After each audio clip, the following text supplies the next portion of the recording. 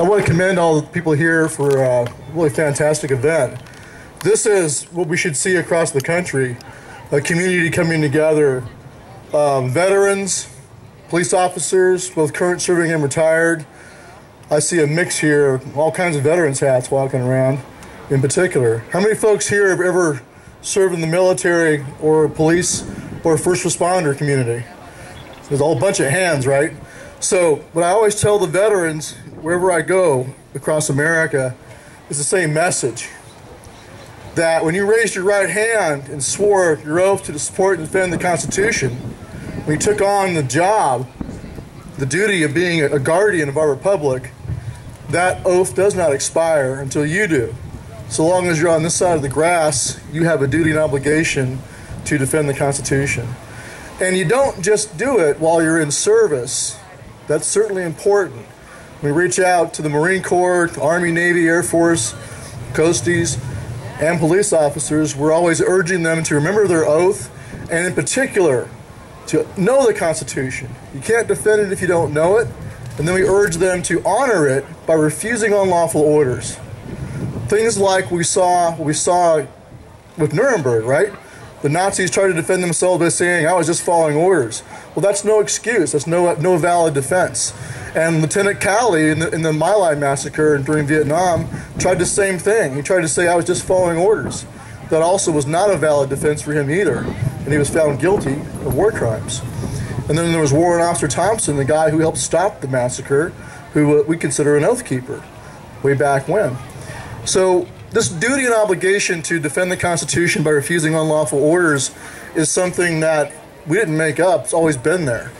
And I would have liked to have seen the police in Ferguson honor their oath by not imposing a curfew and not pointing sniper rifles at people, just as I would have liked to have seen the BLM down in Nevada not point sniper rifles at the Bundy Ranch family and their supporters. I don't care who it is. I don't care whether they're white, black, brown, pink, or purple. If their rights are being violated, we want the current serving to stand down and refuse to do that. That's a tough row, though. They're being conditioned just to obey. Now, the other side of our mission is to reach out to the veterans. And we tell them, you know, you guys who've been there and done that have a job and a duty to go reach out to the ones who are in service now and help them do it right. Like in Missouri, in reaction to the Ferguson incident, our Missouri chapter, including retired Missouri cops, got together and said, put a letter together to the governor saying, Governor Nixon, here's where you're screwing up. Here's where you're doing it wrong. Here's the right way to do it. And the right way, they said, is to put undercover officers out in the crowd and go after the actors, the actual guys, the few that are throwing Molotov cocktails. You don't do it by punishing all the peaceful protesters. You go after the actual bad guys. You do it with undercover officers, you do it smart. It's smart policing.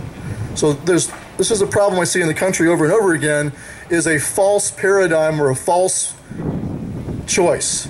Either you go along with a militarized police and heavy-handed military tactics that are actually worse than what we saw in Iraq or Afghanistan. I've had Iraq veterans tell me that they saw more respect for the Iraqis than they have seen here domestically, like in Watertown after the Boston bombing.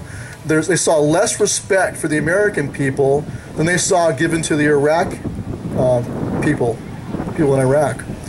That's wrong. So we got to tell them, look, guys, we appreciate your service. We value and respect what you do. But if you cross the line and start abusing the rights of the people, that's your only legitimate purpose. Government, as our declaration said, it exists solely to defend our rights. And when it becomes abusive of those rights, then it is wiped out its only purpose. It's illegitimate. And so we prefer to get the police and the military to understand that, and we know they have courage and honor. I served as a paratrooper in the Army. A lot of the guys here served in the Marine Corps, Army, Navy. We all serve with very brave people. There's no doubt they have courage. But what we're worried about is the lack of understanding. They're not taught the Constitution in public schools. It doesn't matter whether you're left or right on the political spectrum. All of you should be concerned for the lack of understanding of our history, of our Constitution, and in particular our Bill of Rights. The people don't even understand. If you ask the average American what rights are protected by the First Amendment, you notice I didn't say granted, but if you ask them what rights are protected, I bet you they couldn't name more than one. They might get free speech. They'll miss freedom of assembly. They'll miss freedom of religion. They'll miss the right to petition your government for redress of grievances. I'll bet you they can't do it. How can we take a population like that and then they go into the military or they go into police service and expect them to actually defend what they swore an oath to with that lack of understanding? And so it's really important for all of you to take on the duty and responsibility of making sure they know the Constitution. It's critical, bedrock, and same goes for the politicians. If you have a politician who can't tell you what's in Article 4, Section 4, for example, of the Constitution, who knows what that is? What is it? Border security. Well, it's the federal government is responsible for guaranteeing a Republican form of government and protecting the states against domestic violence upon petition by the governor or when he cannot do it, or by the legislature when he can't do it by the governor against domestic violence, and also protect them against invasion, as an example. But if you have a politician who doesn't know the Constitution, you should tell them, hey, go back to school. Once you know the Constitution, then you can take the oath. You don't take an oath to something you don't know. So it's your civic duty and responsibility as citizens to hold their feet to the fire and at least make sure they know what it says.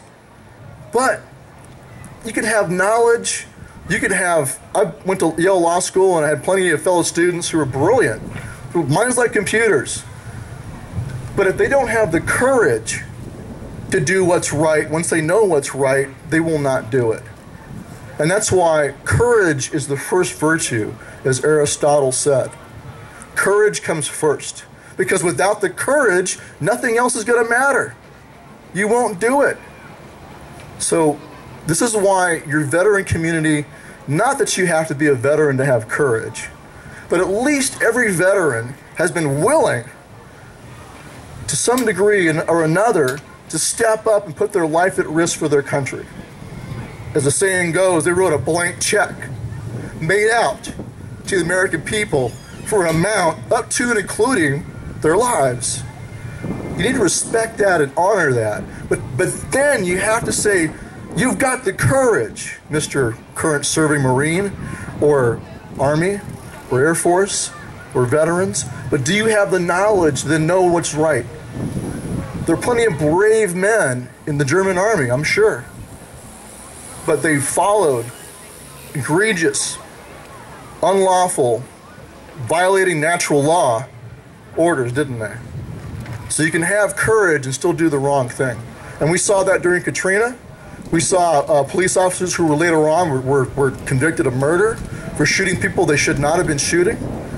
We saw house-to-house searches without warrants, confiscation of firearms from Americans who were just trying to protect themselves and their property. That was wrong. Just like it was wrong to have a police officer walking in front of a bunch of Occupy protesters with a big can of pepper spray and spray them in the face. That's wrong.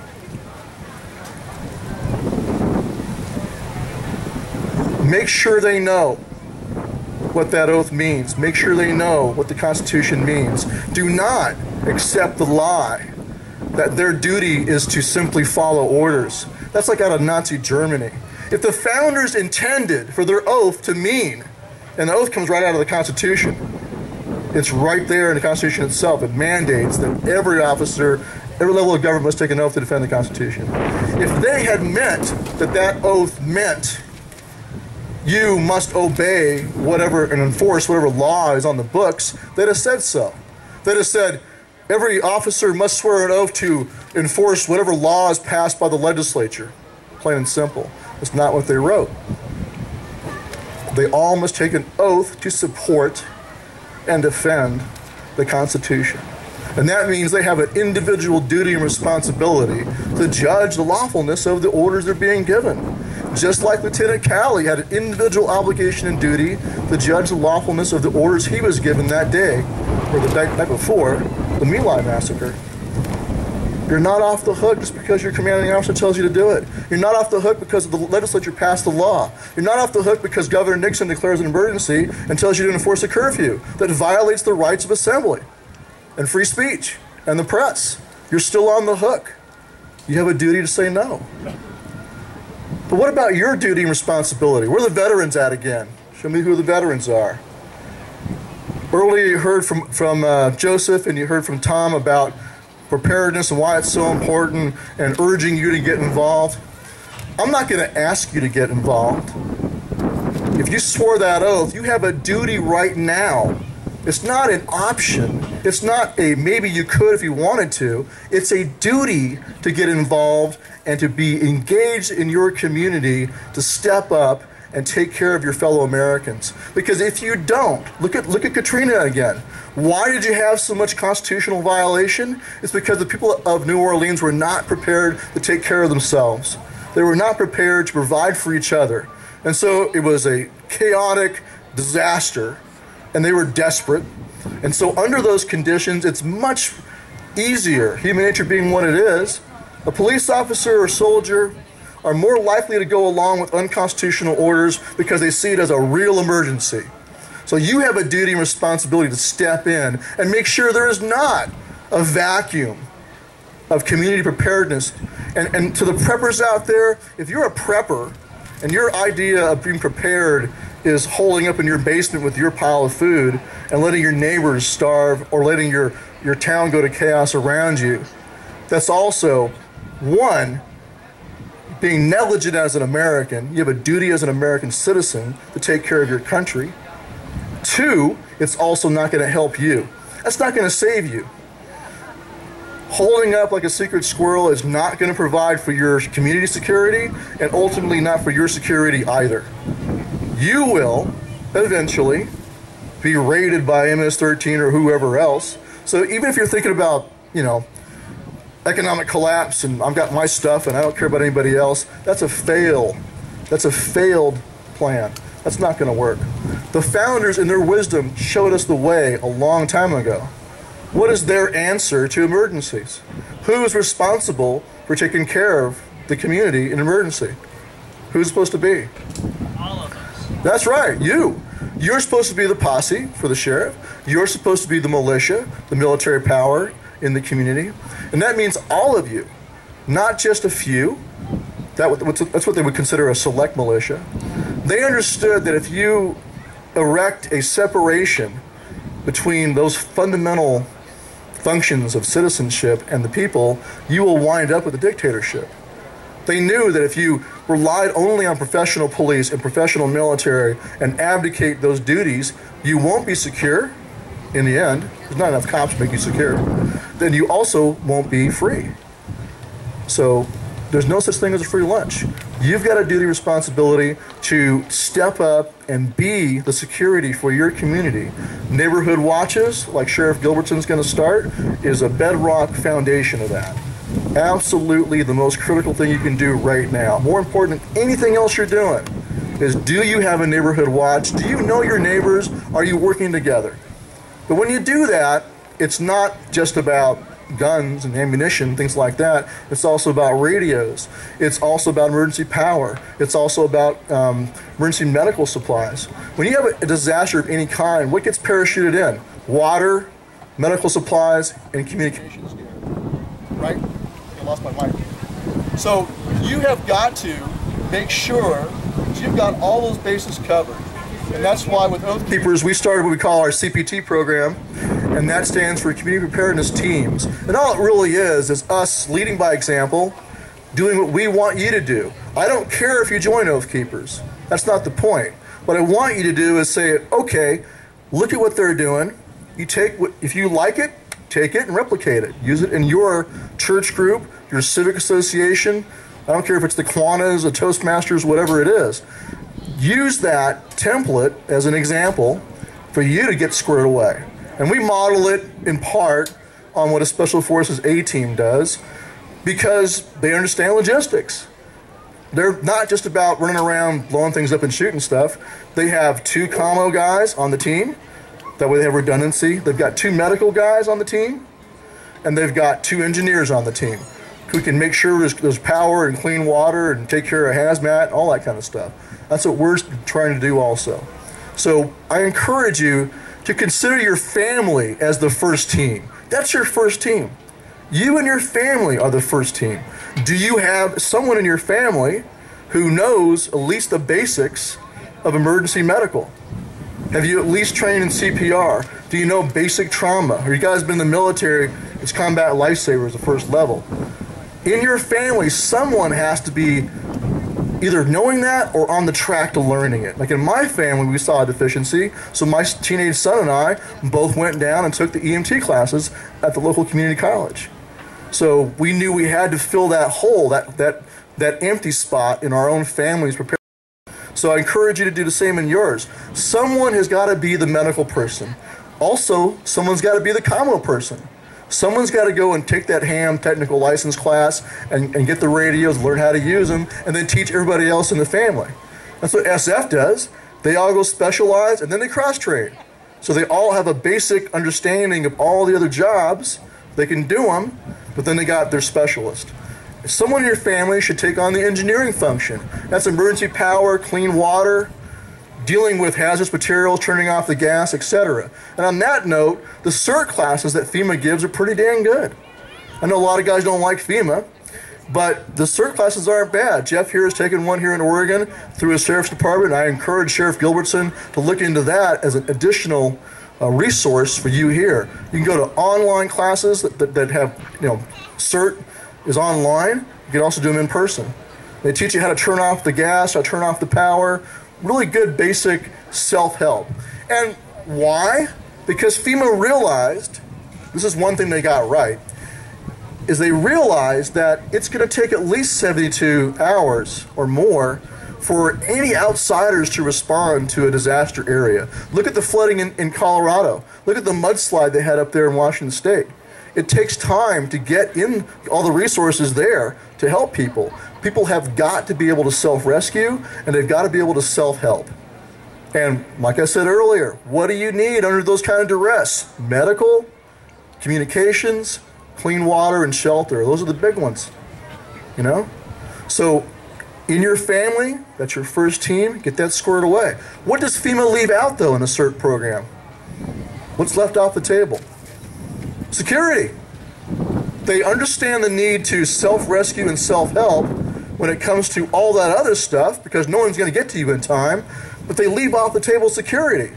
And they basically say, kind of a weird disconnect, oh, for those things you have to self-rescue. When it comes to your security, oh no, you better call the police. Well, how are the police going to get to you? They'll be overwhelmed too, or inaccessible. If you have an earthquake here, you can be isolated in this valley, right? This is the way it's going to be. Like the folks in Colorado in the flood, they were stuck and isolated by the flood. So you've got to have security on the table in your family. Someone has got to take on the responsibility of being the security person in your family and then cross-training everybody else. And what does that mean? Well, that could mean basic learning how to shoot. That could mean learning how to use alternate force, like pepper spray, less than lethal. There's all kinds of stuff. It also means learning about the mental aspects of self-defense and security, about lighting and good locks and all that stuff. It's broad spectrum. But I really, in particular, want to prick the conscience of everyone here who's an infantry veteran. When it comes down to looters, when it comes down to MS-13 rolling through and raping and pillaging, or the cartels like we're seeing starting to happen now on our side of the border, unfortunately, just like in Mexico, what it's going to take is infantry skills. It's just the way it is. And up in Eureka, Montana, where I live, we've got a CPT team that has retired nurses on it, retired firefighters, really good squared away people with a lot of knowledge, but no knowledge of any of that kind of stuff. And so I've taken it upon myself as an infantry veteran to pass on what I know, because if 2 nurses are rolling down the road on the way to go deliver some medicine and they're run off the road by a bunch of gangbangers in a truck or a bunch of redneck, prepper pirates that want to take their meds, whoever it is, They have got to know how to defend themselves and fight as a team. A husband and wife, if you're attacked in your home or out there on the street, you got to know how to work as a team. And most firearms courses, self-defense courses, teach you how to work only as an individual. They don't teach teamwork. And I think it's because they're afraid of being perceived as extreme or teaching military tactics. The founders intended that the people, all of you, were the militia. You are all supposed to be, and what is a militia? It's light infantry. You are all supposed to have those basic skills. And you need them for personal self-defense against bad guys, but you need them especially for community security. If there's a grid-down situation and Sheriff Gilbertson needs the veterans to step up in this community and other dedicated people in this community, he would prefer that you be trained and know how to work effectively together without shooting yourself or each other by accident, being competent, and being able to actually handle a situation. What if, God forbid, you had a grid-down situation and an isolated ranch or home was attacked by MS-13, and you know they're out there. They're starting to run your guys' marijuana crop up here, right? The cartels are moving in. So it's not beyond the pale, and he just told, in fact, this morning, Sheriff Gilbertson told me about 2 recent home invasions where the home invaders dressed like cops and invaded people's homes and robbed them. So stuff happens. If you do learn how to move, shoot, and communicate as a team, husband and wife, father and son, 2 friends, and then you learn how to do that as a team of 4, that's your building block right there. That's the foundation. Out of that can come a squad if you need to, and the sheriff's posse will be competent. When he needs you, you'll be able to step up and help him. But even now, in your everyday life, it could save your life against crime. So I want us to set aside any fear or hesitation in the minds of the American people to go and learn these skills. The people who don't want you to learn those skills, they don't want you to learn those skills because they want you dependent. They want you dependent on them. They either don't trust you, or they look down their nose at you, or they fear you. Whatever their problem is, it's not your problem, it's their problem. Let them talk all they want. You infantry veterans have a duty to pass on those skills and train your fellow Americans. And the rest of you should take advantage of what they have to offer and let them teach you. These are life-saving skills. And it's not about being a wannabe Rambo and a bunch of drama. It's being competent. And you men especially, you have a responsibility to be able to take care of your family. It's your duty. And I train women all the time too. But I'll tell you, you guys, you're on the hook. You've got a duty responsibility to know how to fight. Because when it comes right down to it, if you have to fight, you better be able to do it right or your family dies. So just the other day in Oklahoma, we had a lady decapitated by a former employee who ran back into the business and cut her head off. If only, luckily the shop manager was a reserve deputy and had a rifle in the car, ran out to the car and got it and killed the guy before he could kill anybody else. But it'd been much better if he'd have had his pistol on him and shot him in the first place and stopped that attack. Be responsible. Step up and take the responsibility to be a guardian, not just of yourself, but your fellow Americans. And so what I see here today, in closing, this is really a phenomenal example of what should be happening across the country. The American people must come together as a community. Rather than being atomized little families that don't talk to your neighbors, reach out to your fellow Americans. There are more good guys than there are bad guys. But if the good guys are not organized, then the bad guys will enjoy an artificial monopoly or superiority of force when they come to your house. But if you organize with your neighbors, and this is the lesson of the people of Michoacan, Mexico, they have showed us the right way. They had corrupt politicians who would not protect them, corrupt police through the back pocket of the cartels. They finally realized when the cartel, 10 cartel members can come and terrorize one family. And they had 100 cartel members terrorizing a town of like 7,000 people. Then they realized, hey, we outnumber them. When they finally rose up, the cartel ran and hid. because they were outnumbered by the people. There are more good guys than bad guys, but the good guys must be organized. And that goes for the whole spectrum of your preparedness. You must do it as a community. All right, thank you.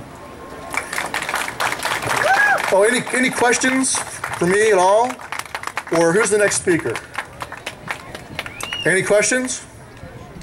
Speak now or forever hold your peace. Stewart? Yeah. Can you share your experience at Bundy Ranch about how close we were to a catastrophe? Well, I don't really want to go into Bundy Ranch too much. We're trying to just focus on more positive stuff.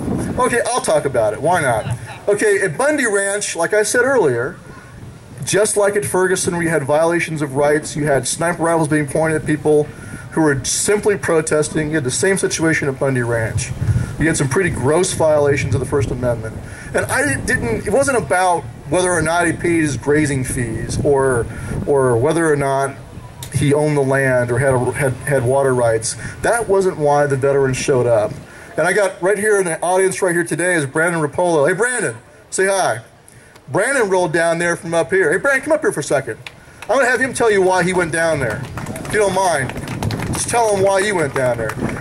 I talked to veterans from across the country who went there. It was seeing militarized military contractors like out of Iraq pointing sniper rifles at a ranching family. It was violations of the First Amendment. That's why they went, and they were concerned about another Waco tragedy. That's what they were concerned about, and that's why I went. But Brandon can tell you why he went. So I'll try to keep this short. My name's Brandon Rapolo. I'm out of Springfield, Oregon, and probably a few years ago, just getting involved with local militia.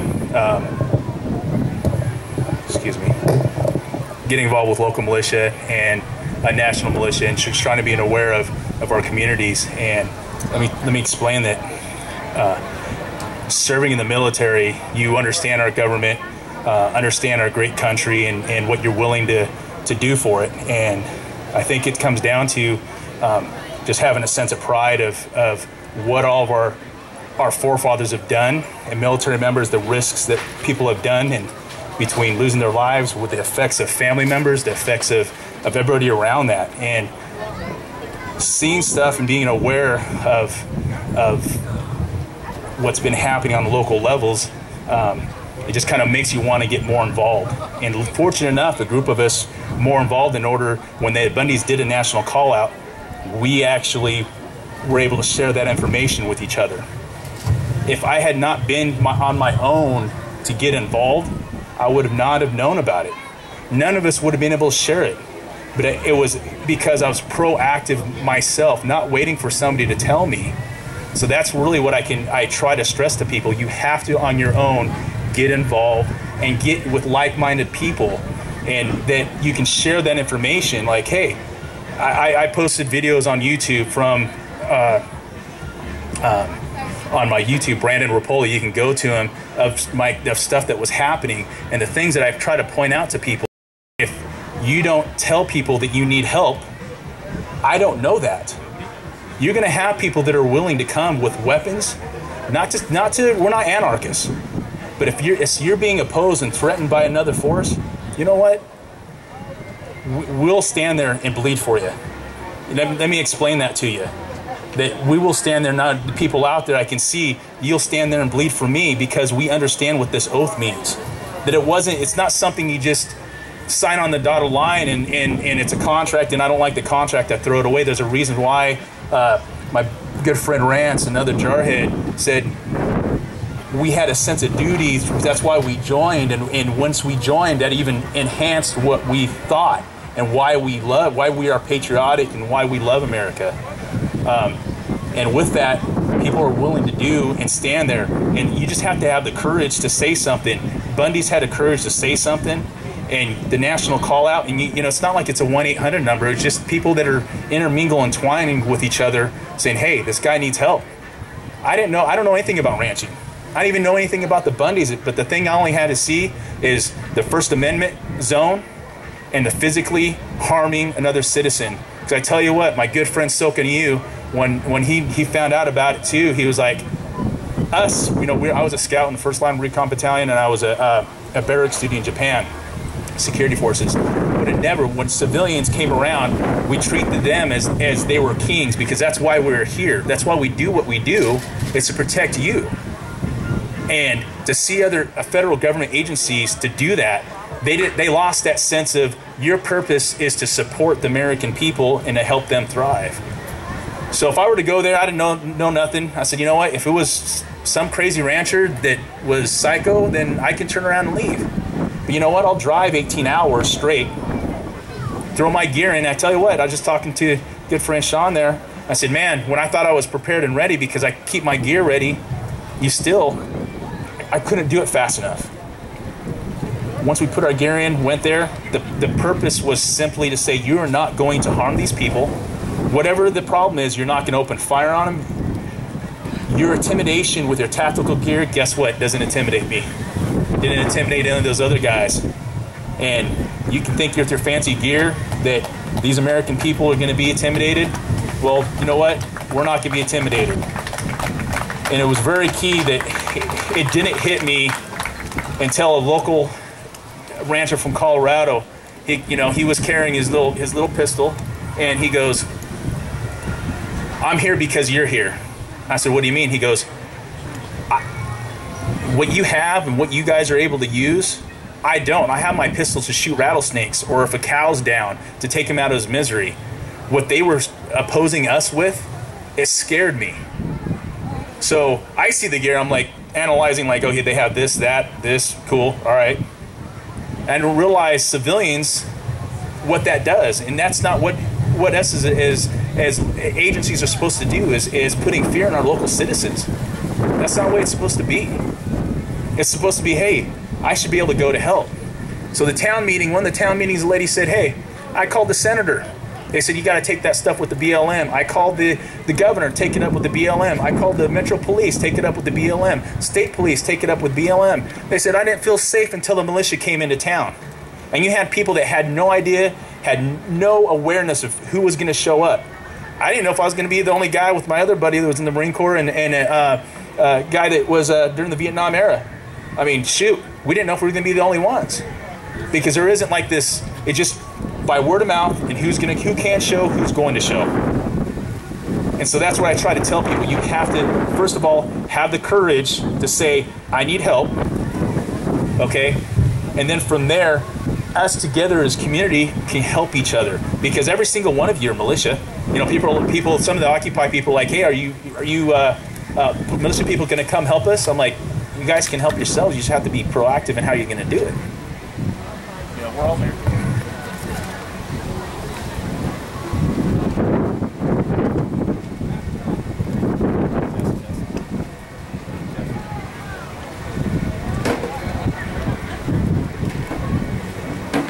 Test, okay. So, chest, okay. Test. So really, it's we have to be more proactive with each other, and you're not anarchists. Locally, we can help each other, help the local law enforcement, the sheriffs, make sure they're doing their part of the oath to the Constitution. Intermingle with state patrol, intermingle with the state police, the city police, and be involved with each other. And that's really just trying to get, it can't be a secret. You know, I used to try to, my views quiet, because I was like, man, am I going nuts and crazy? And I realized I'm not going nuts and crazy, okay? And I need to be able to be vocal and let other people know that there's other people that are thinking the same way, so that we can't be quiet. We have to say, hey, how can we intermingle with each other? You know, talk to each other. And it's just being prepared. You don't have to be part of the militia. Being prepared for local disasters, helping each other, helping your community. And so that's really kind of, you know, trying to hammer into people. We have to get off the couch. We have to do that. And it's not just for yourselves, but it's for each other, because if somebody's knocking on my door, I got to know that I can be able to call people and say, hey, you know what? I'm getting a little intimidated by what's happening right now. And I shouldn't have that feeling. I shouldn't have a weapon pointed at me because maybe I didn't pay something. You know, that's kind of a big deal. That's all I got, Stewart. Thank you.